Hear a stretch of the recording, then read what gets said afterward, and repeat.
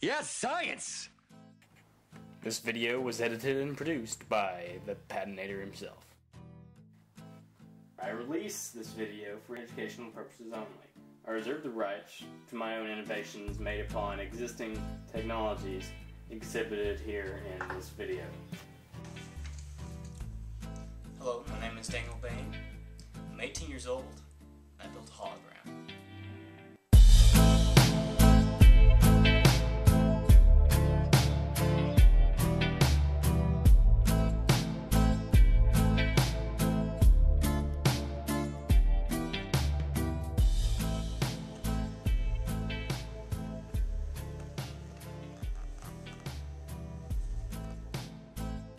Time for assembly was 7 hours.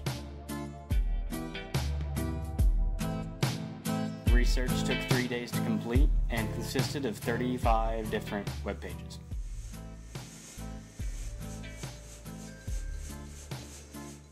Reflection allows for the fog screen to work. Light from the projector produces an image that bounces back from the medium it hits.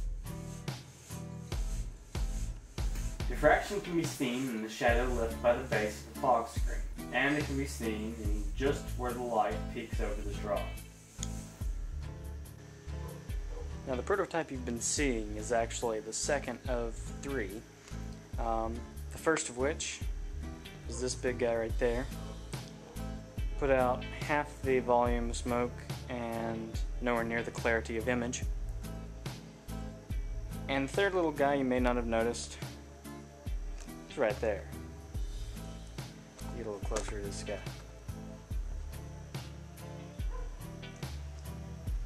He's handheld and produces equal clarity to the second one. Powered by a small fan and about 30 straws. I see this eventually becoming the size of an iPhone case. In fact, the next stage is to put all this inside of that little case right there. Portable hologram.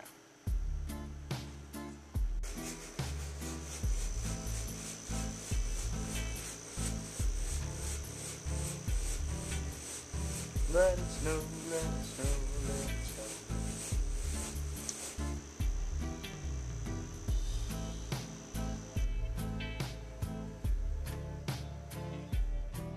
Refraction can be seen when viewing the image from sides other than the front or back. The image is distorted, and this has 2 reasons. 1, the laminar flow meets a certain threshold for air friction, and the air manifests entropy, or disorganized energy, in the form of turbulence. The second is a refraction of the image. This is similar to how the rainbow forms. However, the vapor is far more dense and translucent than water, which is almost entirely transparent in vapor form. The light bends a bit, making it difficult to see the original image with any clarity.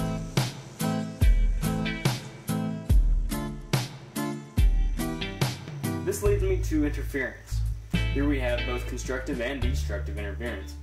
Fog's refraction of light makes highly detailed images difficult to see clearly.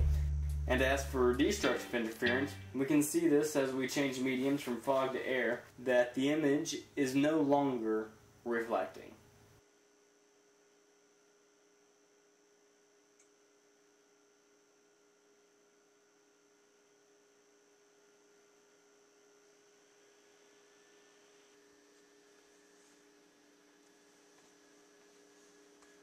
Thank you for watching. I hope you enjoyed my video.